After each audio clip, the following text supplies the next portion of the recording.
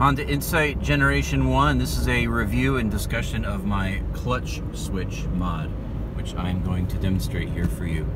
So the clutch switch is one of the most common modifications people do to Generation 1 Insights, and basically what it does, there is a switch. When you push the clutch in, it turns off the IMA battery setup's ability to charge or assist the car.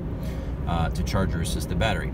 So the idea here is, what if we could have control of when the car was charging and assisting? And the reason for that is that there are times that you may not want assist so that you do not deplete your IMA battery. Now, I have a brand new battery in this car, so for me this is kind of irrelevant because the battery is an upgraded Bmx battery. It's an 8 amp hour battery. It stays strong, it stays charged for the most part. I've driven it 1,000 miles and it's only once gotten below the halfway mark and tried to cycle itself back to charge.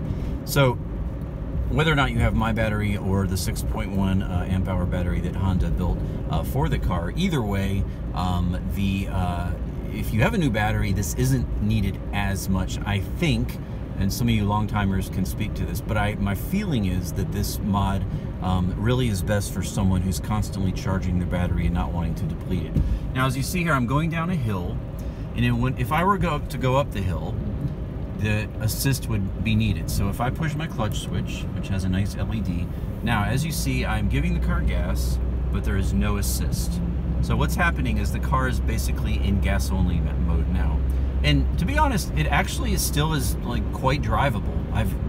My last Insight I owned was like this, and it was gas only when I first bought it, and you know, it's acceptable, especially with the ability to rev past 4,000 RPM and not shut off the 12 volt the DC converter. But so what I just did is I got up a hill. It did cost me a little bit in gas mileage, but I didn't use the assist at all. I didn't deplete the battery. Now I'm going to turn the clutch switch off, and now as I push the gas, you see that I can once again assist. Very simple modification. So when would this really be needed? Well, this would probably be used if you were on a road trip, if you didn't have the healthiest battery, and you were on a lot of long interstate, perhaps, hills, or maybe even in mountainous terrain. And every time you went up a mountain, you'd lose a few bars of charge. And so if you were on a long trip, let's say 4, 5, 6 hours, and you were constantly doing that, I could see how in a car with a weaker battery, the charge would, sorry, I'm in traffic here holding this with one hand. The charge would drain the battery going up hills all the time, especially if it was, you know, pretty steep inclines. So, you know, again, as I've researched this mod, I kind of realized that's kind of probably the best application if you want to save your battery from constantly being depleted on large hills, you know, big hills, and then, you know, the consequence of that is you're on a road trip and then your battery is constantly going into the cycle of recharging itself. And that would be the application as I see it. Again, being an owner of a car with a fresh battery, really not as needed, but I could see where if you were, you know, in that sort of situation, that would be a way to save the battery and not have it depleting all the time. So clutch switch, again, and it's just wired in. You can look up clutch, or also called CalPod modification, CalPod switch. This is a real nice one. Somebody, a friend of mine, just, you know, basically put a switch with an LED and fit it right into the existing, get a little more light here. I'll be quiet. Turn this car off. The Insight fools you. You think it's off and it's not. It's just an auto stop. And this was just wired right into this. So, well, of course the power's off now, so it's not going to work. But, you know, it uses this stock blank here, which I was going to put my oil slick there, but the clutch switch went there, so I'll put the oil slick here and the missiles here. So in any case, that's the clutch switch mod, and I don't know if you'll be able to see, probably not. Yeah, it's a bit too dark and I don't have a flashlight on me, but again, it's just a very simple, just a wire going to that switch, you know, soldered onto the wire that's there existing.